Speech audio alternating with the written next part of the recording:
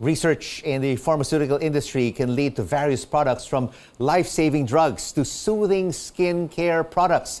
Pinoy scientists are beginning to make a mark working on 3D printed skin that could help with burns and anti-cancer compounds.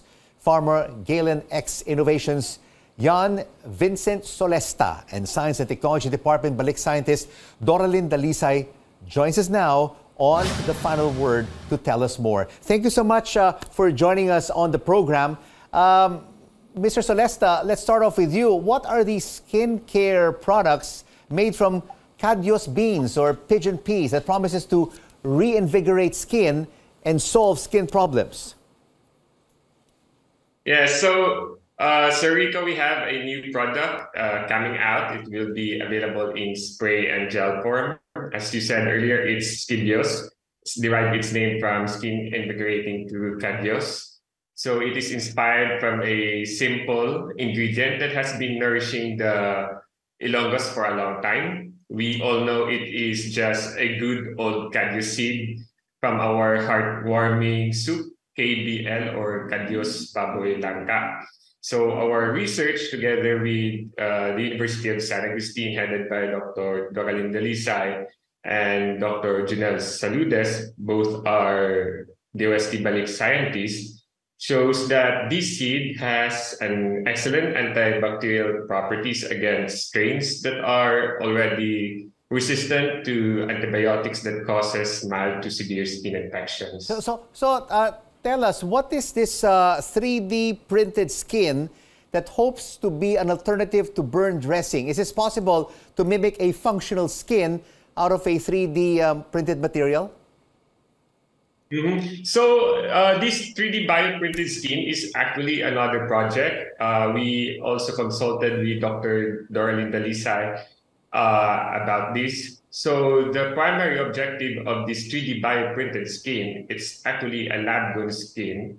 And this is where our products that we develop, we will have this platform so that we will test our products if it's irritant or non-irritant. We can also identify many pharmacological actions through this platform.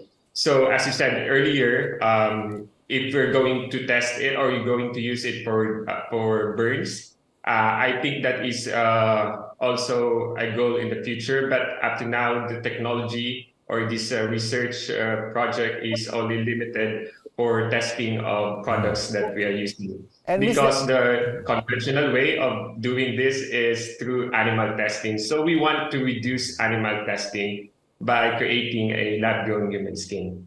And Ms. Dalisay, you discovered novel antifungal and anti-cancer compounds that were produced by rare marine invertebrates. What other endemic plants and marine species in the country have global protection for medication? So in our lab, actually we are a very young drug center for natural drug discovery and development. And we are in our early phase of looking for anti-cancer from novel organisms that are present here in the Philippines. Yung tinatawag natin na bacteria sa buhangin. And what we do not want to wish to say that we already developed a novel compound or anti-cancer or antifungal compound, but we have novel bacteria that we can harness its various compounds that have potential anti-cancer or antibiotic activity and even antibiotic against viral infections such as SARS-CoV-2 infections. So, Ms. Dalisay, aside from government funding for research and development for drug discovery in the country, what are the other crucial government interventions needed to help grow our local drug industry? So that is a very good question. So number one, we need to capacitate our country with scientists, researchers, because local industries really need an expert. If we go back to the basic question during the time when Maridan or Galen-X really needs the innovation, they do not have someone or an expert to go through. For example, in 2015, when they already wanted to do innovation in their products, there is no expert in the region. And also, universities in Western Visayas do not have expertise in drug discovery, and so the answer there is always is none. And so the government has to capacitate more researchers, more scientists to help the local industries and to become more enterprising rather than doing research just for the sake of doing research for an academic activity, but more doing research for economic development and research for enterprise. So that is one thing that the government should do.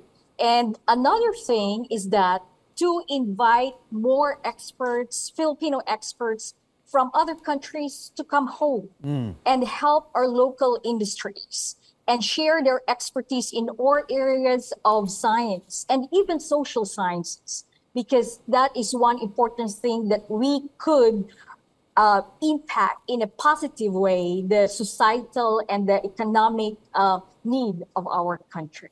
And we do hope. So those are the two important things. And we do hope that this groundbreaking research will eventually become products available for all our kababayans in the country. Thank you so much to you both for joining us on The Final Word. Pharma, Galen-X Innovations, Jan, Vincent, Sollesta, and DOST Balik Scientist from the University of San Agustin, Iloilo, Doralyn Dalisay.